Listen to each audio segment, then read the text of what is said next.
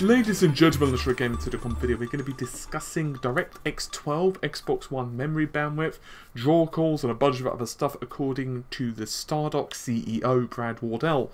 He's actually been quite vocal on the whole DirectX 12, Mantle, and next generation APIs as a whole, which is quite unusual. A lot of developers have been rather, well, they've just maintained radio silence, to be totally blunt.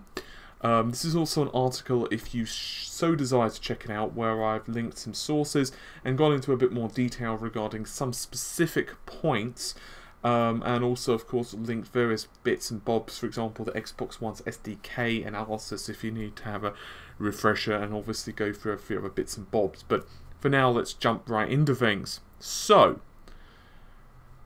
Brad has taken to Twitter, his blog, and we can kind of correlate that with some other bits that other developers have said, and it's giving us an indication of what the future may hold.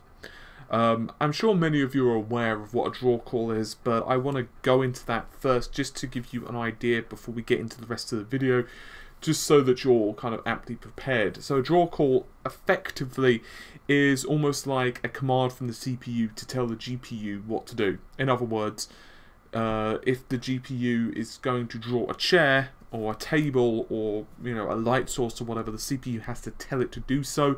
And think about it, every single frame of animation, let's just assume that you're shooting for 30 FPS, if the player has moved to the right slightly, the angle of the table, the angle of the chair, the angle of the light source, or what have you, is going to have changed, and therefore the scene needs to be redrawn. So effectively, for the most part, when we're talking about draw calls or what have you, we're talking about how many you can actually throw out in a frame of animation. Great.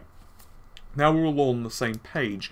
According to Wardell, DirectX 9 manages to hit about 15,000 draw calls with currently available PC hardware.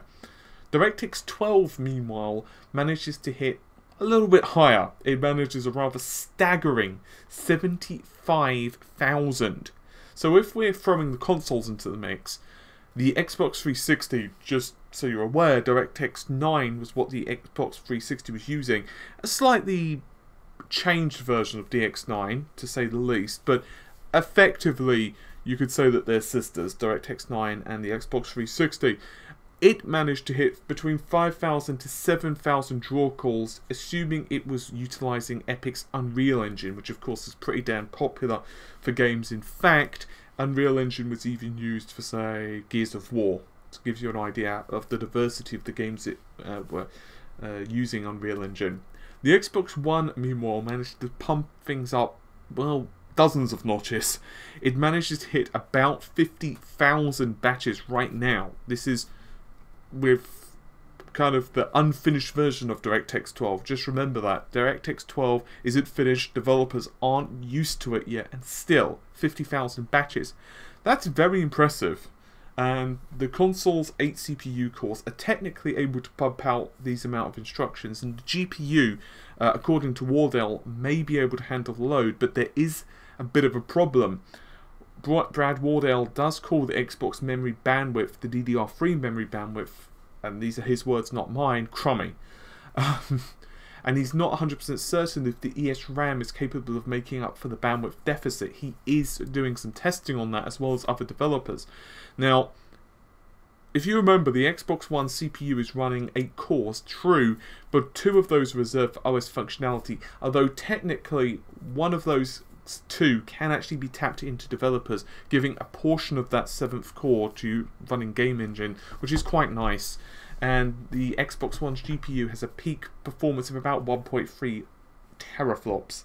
Memory bandwidth for the DDR3 is 68 gigabytes per second, but according to Microsoft's SDK articles, and you can check out more information on that, where I've done a full technical breakdown of all of the performance of the Xbox One so far. I still need to cover the audio portions of the Xbox One, the Xbox Live Compute, and also the Move engines, but the rest of it I have covered, so I've linked those in the article if you need more information for references. But according to Microsoft, in the real world, achievable numbers are considerably less than the 68 gigabytes per second, and you're really most likely going to be hitting about 80% efficiency. You might scrape a bit more, but it depends really what's going on and what operations are going on in the system and so on and so forth.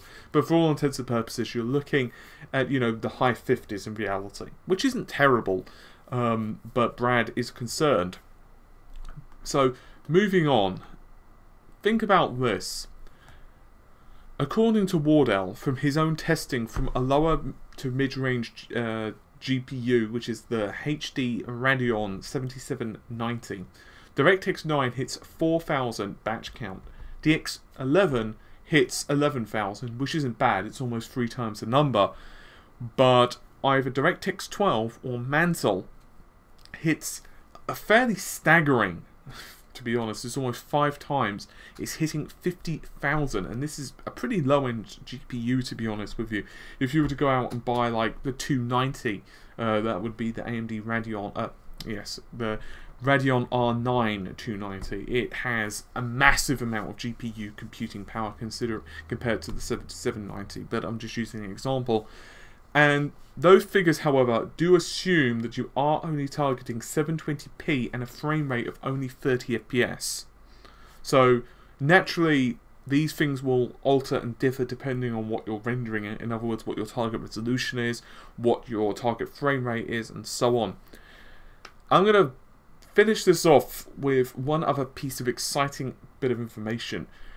Do you remember the Battle of Naboo scene from Star Wars Episode 1? That would be the Phantom Menace. Probably the most frustrating part of that whole movie, to be honest, I think you can guess would be Jar Jar, but aesthetically speaking, particularly when the movie was released, it looked very impressive, the Battle of Naboo. Wardell does believe that if you can hit around 75,000, then you're going to be able to hit that level of realism. Obviously, this does assume everything else is being equal. In other words, you're not sporting a crappy low-level GPU, you've got a good CPU, and you're not running out of memory bandwidth, and so on and so forth. And of course, you've got the, you know, the artists and the expertise to actually render the scene. But assuming all things are equal, it's possible that you may actually be able to do that in the future. And while the average game now has a very small number of light sources, apparently it's about 4, which is kind of ludicrous when you think about it. Sometimes it goes up slightly higher, but most games now are hitting about 4. In reality, think of how many thousands of light sources there are, and even if one was to imagine, say, the scene of Star Wars, just think, just for a moment, of how many lightsabers there were, how many lasers were being shot, how many, oh I don't know, missiles and explosions there were, and how many lights there were from even the robots, or from the sun, or from reflections from something else. Just think of all of that, and think of how many light sources there are, and then you can imagine just how kind of far we are away from that now. But of course, that's now, and in the future, oh, the future is going to be very different. Anyway, hopefully you've enjoyed this video. I'll see you soon. Take care. Bye for now.